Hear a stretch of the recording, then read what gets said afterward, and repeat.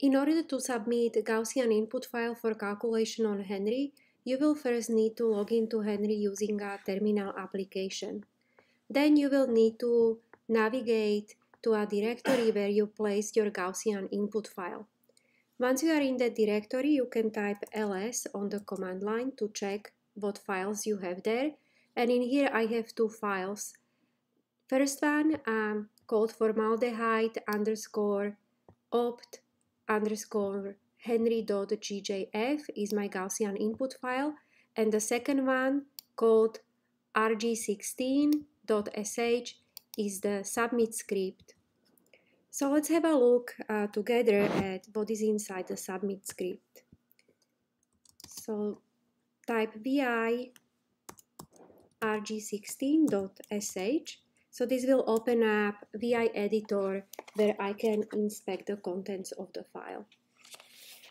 There are four important lines here that you need to pay attention to and change for every submission. The first one is pound BSUB-W1.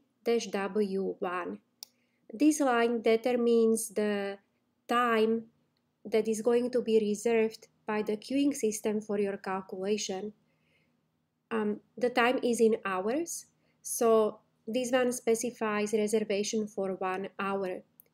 If your calculation takes longer than 1 hour, then the queuing system will kill your submission after 1 hour. So you need to adjust the time based on how long you expect your calculation to go on. For short calculations, you can use an hour or 2 hours. For longer calculations, you may have to specify 24 or 48 hours. Another important line is BSUB-N2 that specifies the number of processors that you are requesting from the queuing system. So in here, I am asking for 2 processors for this calculation.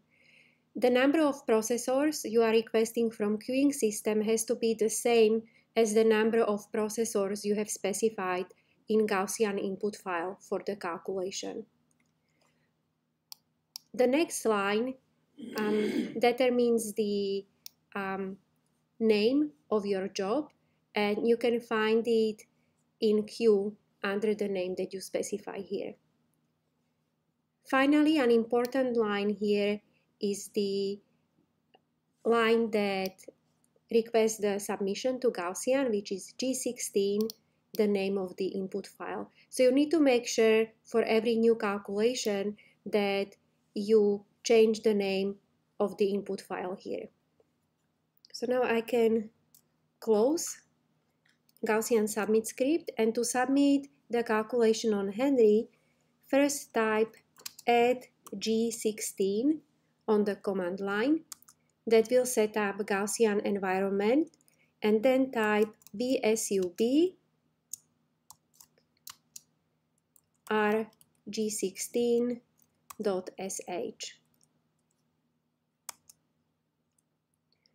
So now I get a message that my job is submitted to a default queue, to a short one, and I can check the status of the job by typing bjobs on the command line. And you can see that now it's running. So this is the job ID, this is my username, this is the status running, the type of the queue. This is telling me that it's being executed on 2 processors, and here is the job name. Okay, so I can type bjobs again. So it's still running. And if I type ls on the command line, you can see that several new files appeared.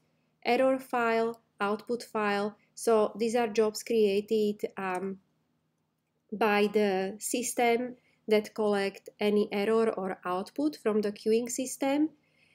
.log file and .checkpoint file are the results of Gaussian calculations. I can check, for example, on my calculation by typing grep scf done log.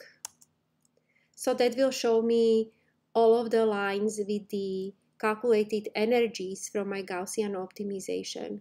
And overall what I want to see is that the energy goes down. Now I can type bjobs again. It tells me that no unfinished job found, so this means that my Gaussian calculation has completed. I can again use the VI editor to check on my log file. If you type Shift-G, that will bring you to the end of the file. And what I'd like to see at the end of the file is the message that I have normal termination of Gaussian 16, and then it gives you the date. So this means that my calculation finished normally, and now I can open it with Gauss view to check on the results.